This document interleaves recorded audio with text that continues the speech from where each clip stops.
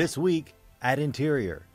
A new oil and gas assessment from USGS has found the Bakken and Three Forks formations in North Dakota, South Dakota, and Montana have even greater resources than previously thought. The assessments show an estimated 7.4 billion barrels of undiscovered, technically recoverable oil and 6.7 trillion cubic feet of natural gas. Interior Secretary Sally Jewell calls the oil and gas formations world-class and says the improved understanding of available resources in the area will make for better informed decisions about the nation's energy future. Secretary Jewell this week made her first visit as Secretary to Florida's Everglades. Jewell toured the Arthur R. Marshall Loxahatchee National Wildlife Refuge and Everglades National Park. She says the Obama administration will continue its unprecedented commitment to efforts to restore water quality, reduce threats to the ecosystem, and battle invasive species, working hand in hand with state and local leaders and Native American tribes.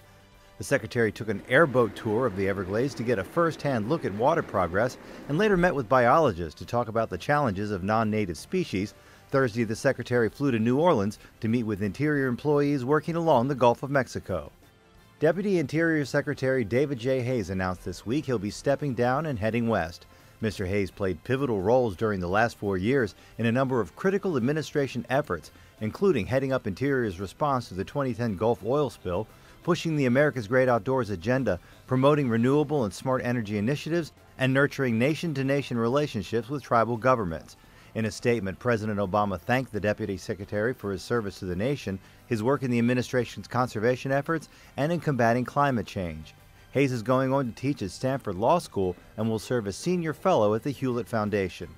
Restoring an urban stream is paying big dividends in the nation's capital.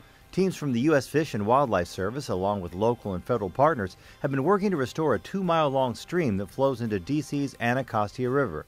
They've also been replacing and upgrading sewage infrastructure. Now, a new analysis from the USGS shows the restoration project not only breathed new life into the stream, but for the local economy as well, to the tune of 45 jobs, $2.6 million in local labor income, and $3.4 million in value added to the D.C. metro area in 2011. The stream project is part of the Obama administration's America's Great Outdoors initiative and the Urban Waters Federal Partnership. And the National Park Service wants to take you where you've never gone before, all without leaving your seat. The Park Service has just released a series of online fly-through videos that take the viewer deep into Carlsbad Caverns, on board a Civil War gunboat, or right through a space shuttle flight control room. Park Service Director John Jarvis says the half-dozen new videos make it possible for people to visit sites that just aren't open to the public in real life. You can check out the new videos at www.mps.gov. That's This Week at Interior.